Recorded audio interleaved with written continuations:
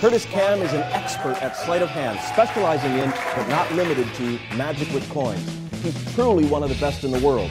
First, he shares what may be the easiest and most motivated hanging coins routine ever. It's a perfectly scripted, beautifully routine, professional piece of magic that, as a bonus, is pretty easy to do.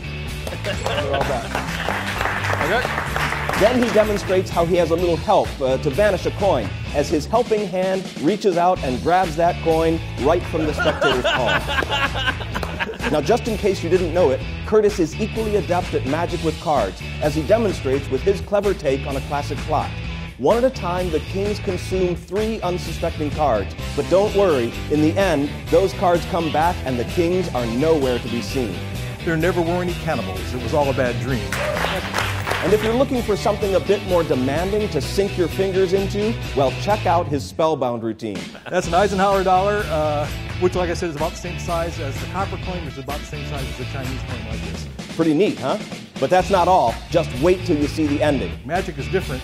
With magic, when you don't look for the silver coin here or here, you just watch and you'll see things that you can't see what's going to point. Next, it's back to the cards as they all shrink down to half their size, making it easier to find the selected card. Then it grows and shrinks again. Finally, Curtis teaches you how to invisibly remove coins from a spectator's hand and even how to make a bunch of them penetrate right through it.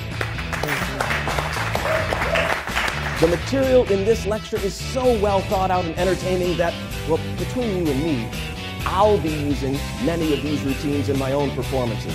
And I'm sure that you'll find a few things that you'll love too. Hi, I'm Curtis Cam. Join me at Penguin Live.